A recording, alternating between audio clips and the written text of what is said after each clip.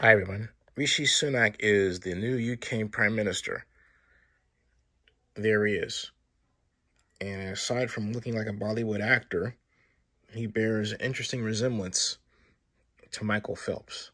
But beyond that, who is he? You can get to know something about Rishi Sunak by this reference according to Twitter.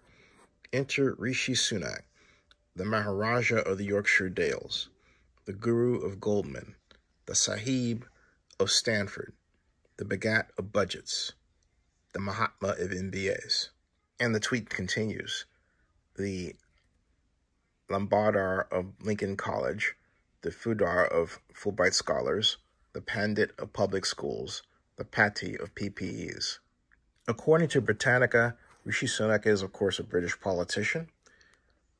The contest to decide the successor to Liz Truss came to a quick resolution after both House of Commons leader Penny Mordaunt and former Prime Minister Boris Johnson withdrew from consideration, clearing the way for former Chancellor of the Exchequer, Rishi Sunak, to become the first person of color and first Hindu to lead Britain. He is arguably Britain's Barack Obama. Rishi Sunak, born May 12, 1980, he is a conservative politician and financier. He was born into a family with immigrant roots. His grandparents immigrated from Punjab in northwestern India to East Africa, where his mother and father were born in Tanzania and Kenya, respectively. They met and married after their families migrated in the 1960s to Southampton in southern England. Sunak's father became a general practitioner for the National Health Service. His mother, a pharmacist, owned and operated a small pharmacy, for which Sunak, the eldest of the three children, would eventually keep their books. Later during his political career, Sunak would draw parallels between his experiences working in the family business and the values he gained from them and those of Conservative Party icon Margaret Thatcher, the daughter of a grocer. As a result of his parents' sacrifices and savings to fund his education, Sunak was able to attend Winchester College, the exclusive private school that has produced no fewer than 6 chancellors of the Exchequer. In addition to becoming head boy at Winchester, Sunak was the editor of the school's newspaper. During summer vacations, he waited tables at a Southampton Indian restaurant. Sunak went on to study philosophy, politics, and economics, the degree obtained by many future prime ministers, at Lincoln College, Oxford. There he was president of the Oxford Trading and Investment Society, which provided students with opportunities to learn about financial markets and global trading. While at Oxford, Sunak also had an internship at the headquarters of the Conservative Party. And then after graduating from Oxford, he became an analyst for Goldman Sachs, working for the investment banking company until 2004. As a Fulbright scholar, he then pursued an MBA at Stanford University, where he met his future wife, Aska Murthy, daughter of Narayana Murthy, an Indian billionaire and co-founder of technology giant Infosys.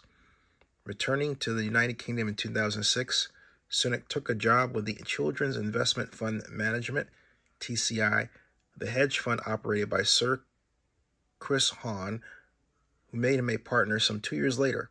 In 2009, Sunak left TCI to join another hedge fund, Thelem Partners. That year, he married Murphy.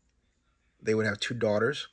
By virtue of Sunak's success in business and his wife's 0.91% stake in Infosys, the couple began to amass a considerable fortune, which would be estimated at about £730 million, which is $877 million.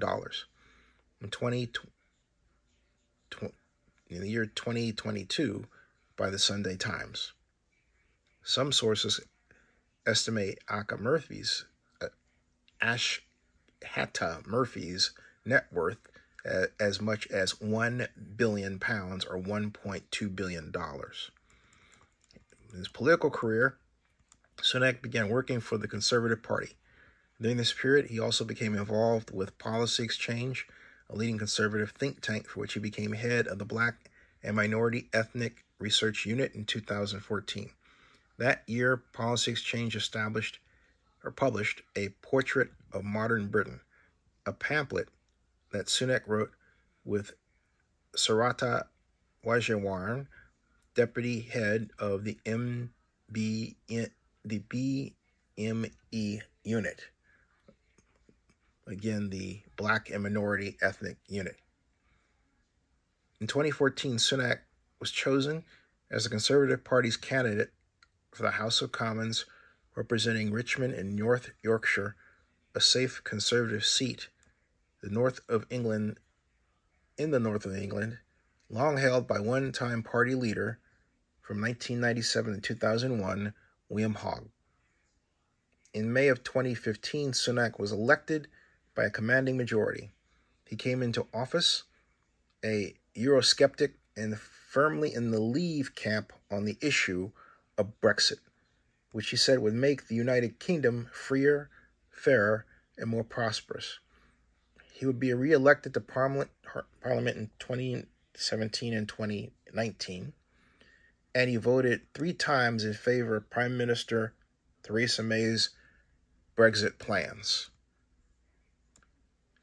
From 2015 to 2017, he was a member of the Environment, Food, and Rural Affairs Select Committee and Parliamentary Private Secretary at the Department for Business, Energy, and Industrial Strategy. In January 2018, Sunak was appointed to his first ministerial post as Undersecretary of State at the Ministry of Housing, Communities, and Local Government. Sunak became a vocal supporter of Boris Johnson's pursuit of the party's leadership, and when Johnson became leader and prime minister, he rewarded Sunak with a promotion, appointing him chief secretary to the Treasury in 2019 July. During Sunak's tenure as second in command at the Treasury Ministry, tensions were rising between his boss, Chancellor of the Exchequer, Sajid Javid, and Johnson. When Javid resigned in February of 2020, Johnson replaced him with Sunak, who, at age 39, became the 4th youngest person ever to hold that position. Almost immediately, Sunak was faced with the manifold challenges brought by the arrival in Britain of the COVID-19 global pandemic, as the British economy was clobbered by the shutdowns imposed by the government in an attempt to stem the spread of the coronavirus, SARS-CoV-2, the cause of COVID-19. Sunak employed the powers of his office to try to offset the economic and human damage.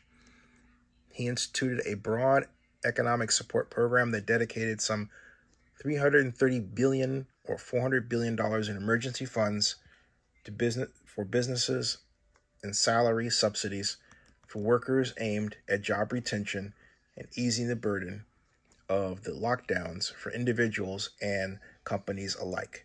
Those rescue programs were widely popular, and the polished, poised Sunak became the welcome face of the government at daily press conferences where the Prime Minister appeared less composed. And I think that's a good place to stop regarding his biography, because now you see his path to ascent. Not surprisingly, Sunak's rise to power is being called the UK's Barack Obama moment. You be the judge. Subscribe to Zenny62 and bookmark oaklandnewsnowblog.com.